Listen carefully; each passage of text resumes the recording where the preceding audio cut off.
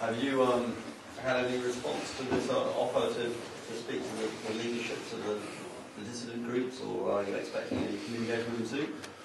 Well, first of all, you'll note I didn't use the term dissident groups.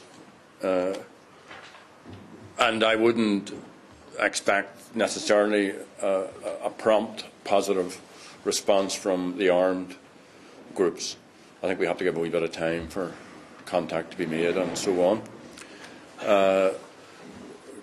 We have made contact with political formations. You know, we've made contact with RSF, we've made contact with the 32-county sovereignty movement, and I see that as a separate initiative from any dialogue with the armed groups. And I'm hopeful that we will have some discussions on those fronts in the time ahead. And essentially what this is about is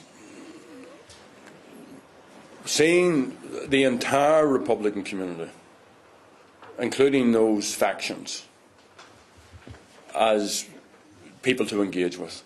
That Sinn Féin isn't just about engaging with our own organisation or with our own support base. We want to be inclusive.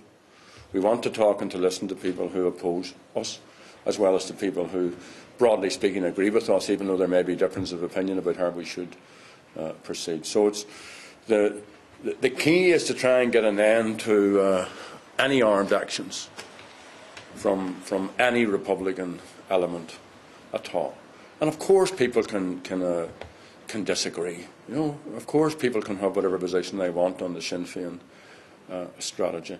But we should at least have some sense of trying to go forward in a political way and trying to build support for Republican objectives. Gerry Adams, you said it's about making sure there is no armed action, but for them it's not about that, isn't it? For them is this not about core Republican ideals of removing the British rule from Ireland and the United Ireland? It's not about...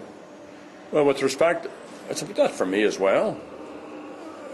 But let's not elevate armed actions into a principle.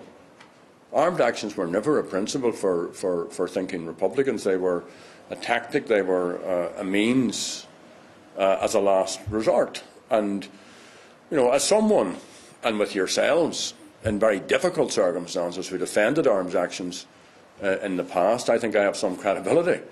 And I think that the Sinn Féin leadership, broadly speaking, through all the terrible times we were all through, we came out and we stood toe-to-toe with our opponents and we defended armed actions in the past. So what we're now saying is that all of that is in the absence of an alternative. There's now an alternative. And while people may disagree about the tactics or the strategy in terms of the alternative, at least let's agree to disagree on that. And let's not be sending more young people to prison, more young people to early graves, or more people of any persuasion to the graveyard.